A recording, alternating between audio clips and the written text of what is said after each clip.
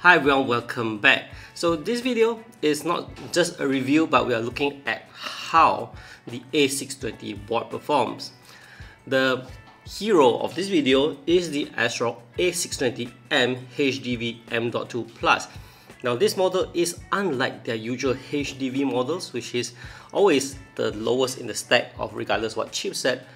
This model is the Plus version that is better than their vanilla HDV. Now, before I proceed, let me share to you a bit of things about the A620 motherboard, and then after that we'll go to the overhead view where I do the unboxing, and after that we'll talk about the performance and such. Now, the A620 motherboard, it is made to be affordable. Over here, I'm using the AMD Ryzen 9 7900, not the X model, it's just the 7900 non-X. Why?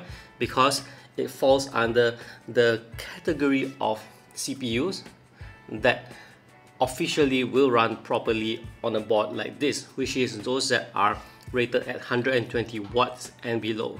And after all, if you can afford something that runs that is rated at 170 watts, like say the 7950X, you shouldn't be looking at A620 motherboards because they are really made to be affordable, cheap. In fact, if you look at this press deck from AMD for the A620 motherboards, you see that my configuration here is actually stronger than what AMD actually recommends for A620 system. Okay, admittedly, the 7800 actually is stronger at pushing frame rates compared to what I have over here. But hey, look at this. It is one with an RX 6900 XT. I would have wanted to put a 7900 XT or XTX as well, but I couldn't get a sample on time for this video. But regardless, this is already a 6900 XT, and with the Ryzen 9 7000, which it's not so much of a gamer setup, but it is still plenty sufficient for pushing frame rates. And what's neat about it is it's 12 cores, 24 threads, which is really great for multi-core processing workloads. So TLDR, it is not meant to be offered such a high-end specs because clearly you are looking at A620 motherboards. You are looking at something very affordable. The one from ASRock here retails at just RM 535, which is about US dollars 120-ish. Yeah. So it is an affordable board, and it's really meant to target for, like I say, how would I say, entry-level system, or at least lower price system, because the price is a lot lower compared to the usual, say, B450. Did I say 450? I mean B650 motherboards. Of course, this depends on where you're from. Right here in Malaysia, the price gap is quite far for an A620 and a B650. And you guys know that I am the country sales manager for ASRock in Malaysia, so I do plan out the boards that are coming in and their price and all that. Well, this model was selected because it is good price and good features. We have higher end models like the ProRS model, but the price would be too close to B650 motherboards, of which I believe at a certain price point B650 motherboards would be of better value. But this one is RM 535, which is about, like I said, USD 120, affordable. I just placed a 7900 just to test the system, just to build a system where I can actually put my 7600, but we just want to know how far it can go. Definitely it will not make sense to put any higher CPU on this motherboard, and yeah, that's pretty much that. So let's go with the overhead camera and walk through you guys through the unboxing. Right, so now we are at the overhead camera. This is the box. The box of this board is small because the board is actually small. Now let's have a look at contents. Other than the usual stuff, M.2, the I/O shield is not built in. Okay, so don't miss that out when you're installing. And this is the board itself. Small board. Let's take a look. Now as I open up, you see that the board is indeed compact because it's just 2 DIMM slots.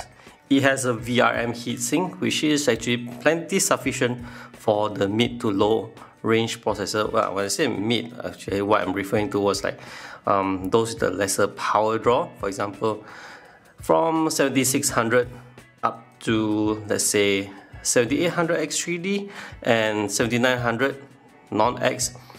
Basically anything 120 watts and below. Other than that, there are two things I wish to highlight about this motherboard. The first is that it has two M.2 slots, and they are Gen 4x4 M.2. And here, the PCIe slot for the graphics card is steel reinforced. And then with well spaced out, these are additional. Those are just now are the two main things that I wish to highlight. Now additional stuff I see are PCIe 1 slots. Distance away from the graphics card is good, so in case you want to add expansion, there's slots. And there's M.2 Wi-Fi key in case you want to add Wi-Fi. Other than that, a fan header here, and there's two more up at the top here. Right, so 1, 2, 3, and 4 fan headers, which is very good actually. And so yeah, these slots are nice, and that there's two this PCIe Gen 4x4 for storage, and then yeah, front SATA. So that's pretty much it for my intended overview look at this board. As for the rear, you can see like, the I/O is like this, and I think this is should be the BIOS flashback. Let me see if there's any indicator. Yes, it's a BIOS flashback button. I mean, nothing else will it be used for, right? And you get USB Type-C too. So typically ASRock's HDV boards are the lowest end and usually without heatsink, but this is not just a HDV, this is a HDV M.2 Plus, with a plus there. So it is a step up from the usual HDV. Alright, that's it for this overhead view. Let's go back to the normal camera view. Right, so now we are back. In this video, yes, let's go through the benchmarks now. But for the benchmarks, I will not go through gaming benchmarks because, you know, 7900, well, it's always 7600, regardless, it will perform, it will push the frame rates just fine. Unless I put an RTX 4080, 4090, 7900 XTX, those will be of a higher graphics processing capability and should not be fitting this build that well. Like I said, clearly it's for a certain target market, so you can guess what kind of setup those are, so we'll not go through that. But what I want to cover is how does the A620 motherboard support a higher core count CPU like the 7900 here. Definitely I'm not putting those to a higher power draw like the 7900X, 7900 X3D, 7950X and X3D. Those are out of the window. Although some of the models can be 120 watts, I forgot to check on that one, but never mind. Regardless, 120 watt CPU, you still can put it.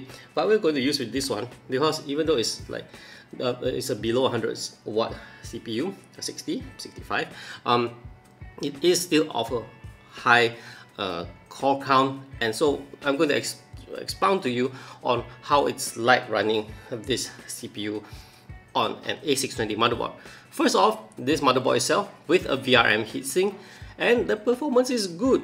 I ran 10 minutes benchmark and I ran 30 minutes benchmark on Cinebench R23, comparing it on this board against running it on the ASRock A620E Taichi Carrera, both using the same RAM kit, running Expo and everything else. The number is same. In fact, due to the runtime difference, variance and all that, somehow it was a little bit higher on this one for the score. So the A620 works perfectly fine for multi-core workloads. So for gaming, you're assured there's no issues at all.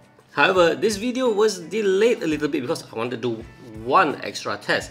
I wanted to see what it's like running an A620 board without the heatsink on the VRM, because there are lower priced A620 motherboards without heatsink. So, well, this board, the heatsink was easily removed, so I tried it, and here's what I can tell you. If you are going to run multi-core workload or run it along, like you have bad airflow running multi-core workload and all that, it is going to hurt the performance or if it's a one round Cinebench R23, it'll be a 30-second task, so it'll go through just fine. The scores are exactly the same.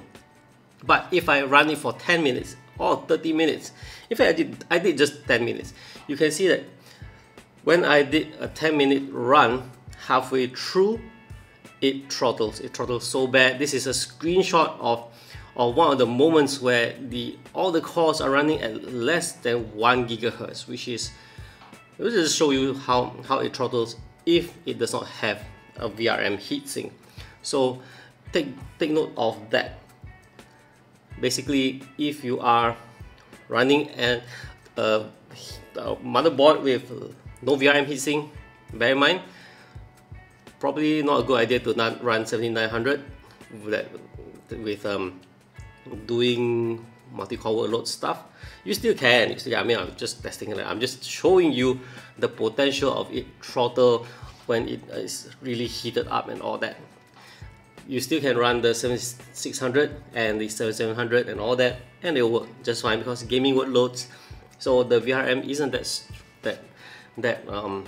stressed, and yeah, it should be working fine. But personally, I would highly recommend go with an A620 motherboard such as this one with a heatsink, so you have a peace of mind. You don't have to worry whether it's throttling or whatever else. And let's hark back to what the ASRock A620M-HDV M.2 brings to the table. Well, it is an affordable board, like what I highlighted in the unboxing, the overhead view video. The nice thing about this board is that it has two M.2 slots, which are PCIe Gen 4x4, which from what I've observed, many boards at this price point does not have. And that aside, I like that it has this steel reinforced PCIe slot, and that it has VRM cooling, at least the heatsink on the VRM. So it's pretty much that. Personally, I think it's a solid board, just at least based on what I've tested here so far.